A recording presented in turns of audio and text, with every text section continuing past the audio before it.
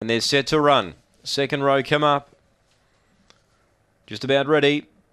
Crunching numbers at 175. Late Money Macaroni at 440. Set to go. Ready. And away. Crunching numbers away well, but there's good speed from Snatch and Grab. It will lead. Now Crunching numbers in trouble back to fourth here. And here's Macaroni on the scene, pouncing and takes a lead now from Snatch and Grab.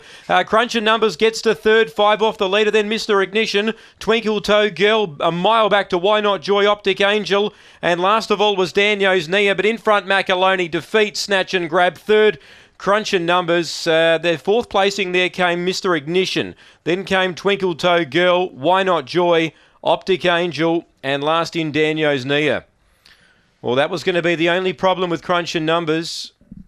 If the outside brigade lead it, which they did, and Macaroni quickly saw the lure, and it was heavily backed on the fixed odds markets late. It's paid $8.20 on the tote.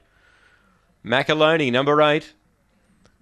Once he got clear room down the back, it was all over. He raced up and took the lead. 6 Snatch and Grabs held second.